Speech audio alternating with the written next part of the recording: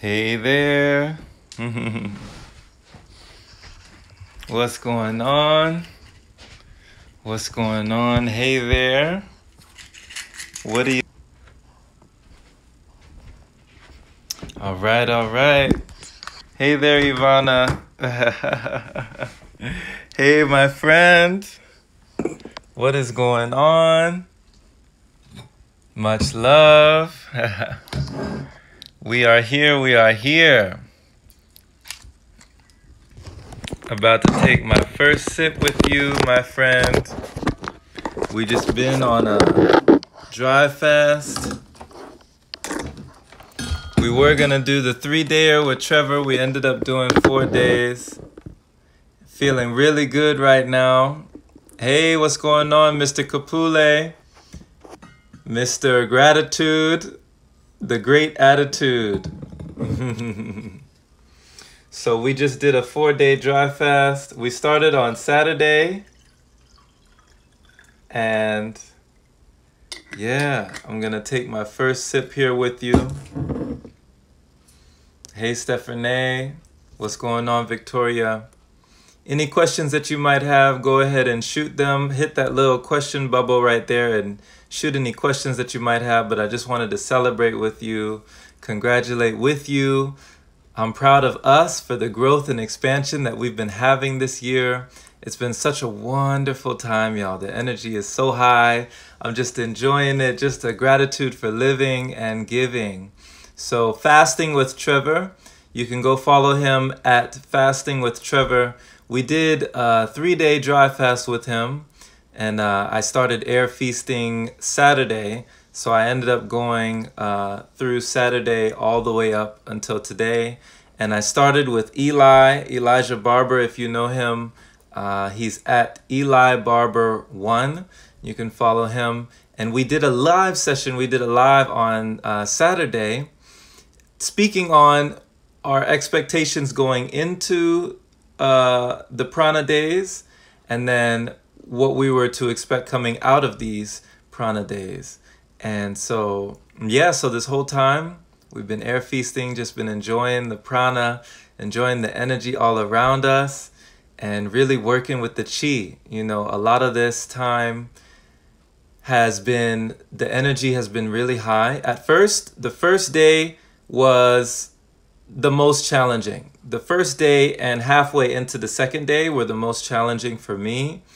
When it got halfway through the second day and into the third day, oh, it was easy. It was so easy. It was just the only thing I was worried about after that was, what do I do with all this energy? So I had to get very creative to use the energy, to utilize all the extra energy that came into the vessel after the first initial day and a half. That was when I got over that hump. That was when it's like, okay, here we go now. Now it's on you. Now it's all mental.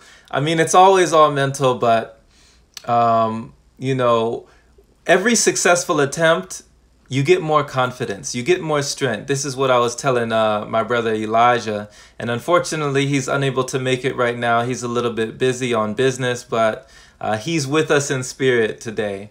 He couldn't make it, but yeah, you know, it's just a wonderful time to be aligned and just enjoying this prana, just enjoying this energy. And I'm going to take my first sip with you after these 4 days.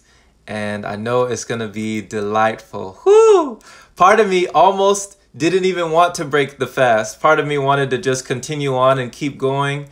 But this rising, I did some yoga, I did some qigong, some tai chi, some breath work.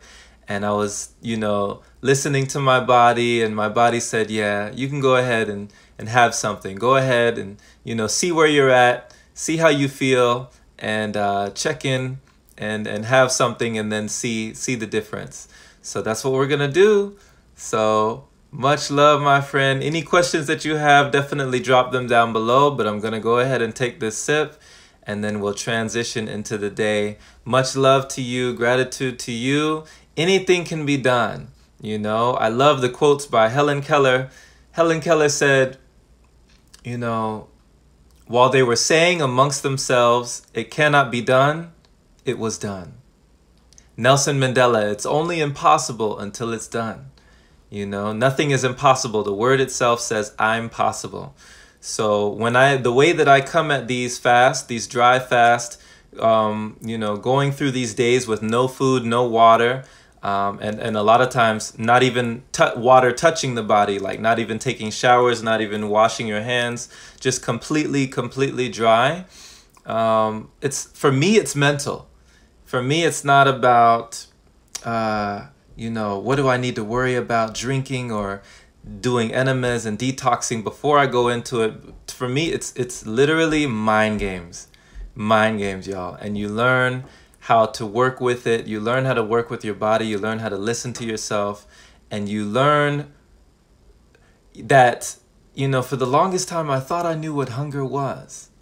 I thought that, you know, feeling a rumble in my stomach growing up, I thought that was hunger. That's what I thought it was to be hungry. But then when I started doing, you know, just these things, like really pushing my limits, going 2 weeks without eating, going, you know, without eating or drinking, and then like really going into chronic stages, I realized I never knew what hunger was. I always thought I did. I never did. Because if left up to the people that taught me growing up, I should perish after 5 days without food. I should perish after 3 days without water. But we understand now that it is a fallacy. It's only as hard as you think, you know? It's only as impossible as you make it.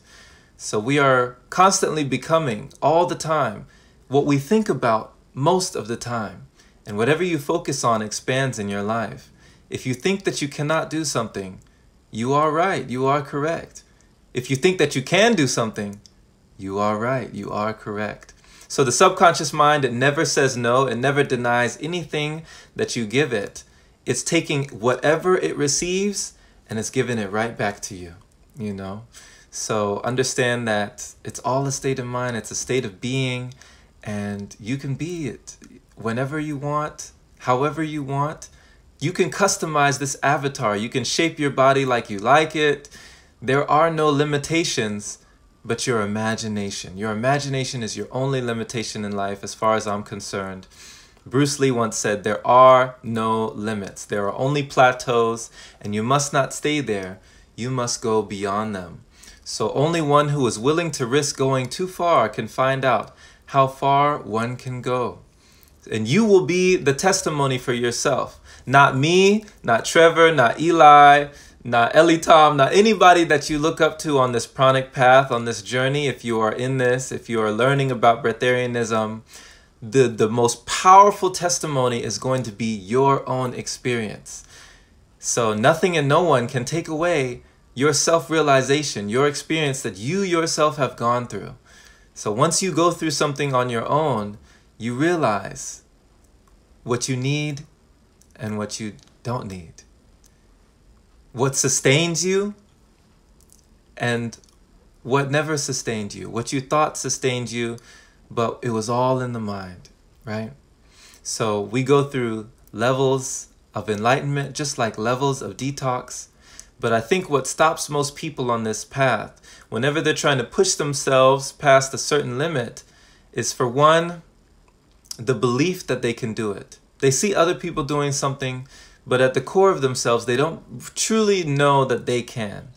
And I feel like the more you do something, the more you stretch yourself, just like yoga, just like a rubber band, stretching, coming back in, stretching a little bit, coming back in, stretching a little bit more, coming back in, you realize that you can extend those boundaries. You can broaden your horizons in life. And it's a beautiful thing to know that you can be sustained and nourished by other sources, that you don't ever have to count on a solid, a liquid, anything externally to sustain you. All that you need is within you now.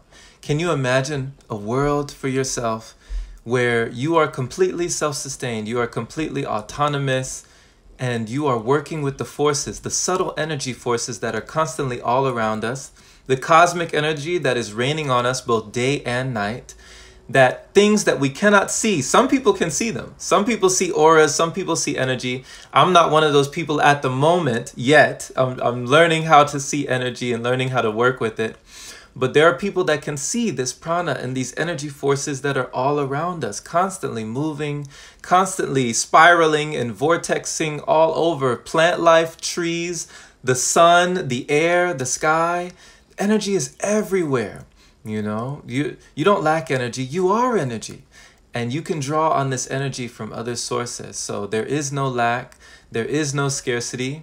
And when your body gets the memo, when you undergo enough subconscious programming to deprogram and reprogram, and your body gets the understanding that it can do this, we can do this, right? The cells in your body get enough ammunition to overthrow the old government, because that is the mind. The mind is governing all of this. It's listening to you. Whatever you tell it, it's going to listen to you. It always says yes. It never says no.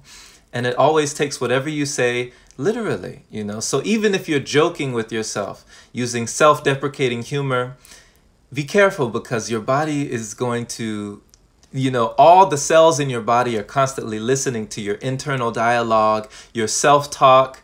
And, you know, many of us, we listen to ourselves too much and don't speak to ourselves enough. Sometimes you got to speak your way into this. You got to look in the mirror and tell yourself, I know I can do it. I am more than enough. I am abundant. I am amazing. I am astounding. I am astonishing. Every day, I break new barriers. Every day and every way, I'm getting better and better. And you start speaking to yourself in this way, and the body receives what you believe, and thus you can achieve. So you cannot achieve what you do not believe, and you will not receive what you do not believe. But we're going past the belief today into knowing, which is the inner knowing that is going to go on with you for lifelong. When you do something like we just did, you know, like a 3 or 4 day dry fast, you will forever know that you made it, that you're still here. And even if you don't go back into this lifestyle, even if you continue to drink, even if you continue to eat, nothing can take away that seed that has been planted. A mind that has been stretched by a new idea can never return to its original dimensions. There's no going back from whence you came. You know, you might go back into the frequency of the densities of the food and the things that you once indulged in, and that's okay. There's no right or wrong on this journey. There's no failure. There's no righteous or evil on this journey. There's no judgment in that way. It's just understanding that we have the choice. Because for the longest time, I never knew I had the option. I never knew I had the choice. I never even knew that I could feel this way, that I could feel energy streaming into the body whenever I was unafraid to let go, whenever I had the courage and the bravery. And we know that these things do not exist without fear. There has to be some fear. There has to be some doubt whenever you are able to be courageous. Because the people we look at that are courageous and brave, they're not the ones without fear. They're the ones that push on despite their fear. You know, courage is not having the strength to go on. It is going on when you don't have the strength. It is being able to push past your limits, push past your mental barriers. And that is something that can be a wonderful teacher for you. Just like pain can be a wonderful teacher. Just like experience, which is the harshest teacher, it's the only one that gives us the lesson after it gives us the test. So allow your test to be a testimony for someone else in life. Allow your mess to be a message in life, and allow whatever you are going through in life to be able to impart a word for someone who needs it. You never know who that is. You never know who needs to hear your message. Your voice has value. Your voice is valid. And whatever you go through, if you've been able to pick yourself out of a low frequency, if you've been able to accomplish something in life that you never knew you could, if you've been able to see the invisible and thus achieve the impossible in life, then you are already certified coach. You are already qualified, in my opinion, to be able to assist someone else on their path, on their journey. Let no imposter syndrome conquer you, my friend, in life. Let you understand that you are worthy, more than worthy, and you always have been. So, much love. We're going to take the first sip here. To all my friends, my Shivambu family, this is going to be the first sip that I've taken in the last 4 days since Saturday. So I know this is gonna be good. I'm just gonna hover, you know, my hand here and really infuse this with positive energy. And you can do the same with me if you'd like. Really just giving that positive energy to this liquid, giving thanks. I am grateful for this water. I am thankful for this water. I am blessed with this water. Thank you for this water. I am grateful for this water. I am thankful for this water. I am blessed. We are blessed, my friend. Thank you so much. And you understand that just like the Masaru Emoto experiments, you can influence the state of water, the vibrational state, the molecular structure of water. You can change it just by your very thought, just by your emotions, your feeling, your heart frequency changes the molecular structure of these things. The water within as well. So if you can change the water outside, you can change the water inside. And you know they say that we're made up of a large percentage of water. So infuse whatever you're about to intake with gratitude. You know, I grew up in the church. I grew up Christian. I grew up actually Seventh-day Adventist. And we would always pray before we ate. And now I understand fully today, it's the gratitude, it's the energy that you are putting into whatever sustenance you are about to consume. Giving it gratitude changes the energy, you know? So much love. Thank you so much. Thank you, thank you, thank you. I feel your energy, my friend. Thank you so much for sending it my way. It is received. It is received. So, whoo. You almost get emotional in moments like this when you've gone without for so long. You start to almost like, ooh, you almost teary-eyed, like just the gratitude gets so great within you. Oh, okay. So much love right now. Okay. Take a breath, Jerome. Breathe. Y'all are probably saying, what's wrong, Jerome? Just drink it. Like, what are you doing? Like, if you could feel what I'm feeling right now, just like, ooh, I wish I could give it to you. Okay.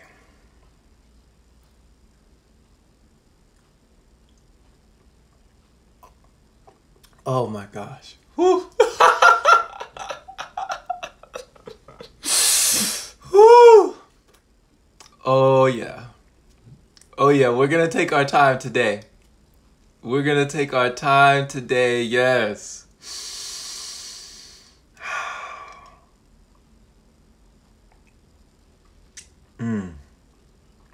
Oh yeah. Yep. Whew. Gratitude, my friend. Thank you so much. Blessings to you. Blessings to you. This has been a short message. We are here. We started the dry fast. Once again, for those who are just now joining, we started it on Saturday. We've been air feasting since Saturday, and now we just broke it with some holy water, the living water. So much love, and make the rest of your life and the breath of your life the best of your life, my friend. Be well, be blessed.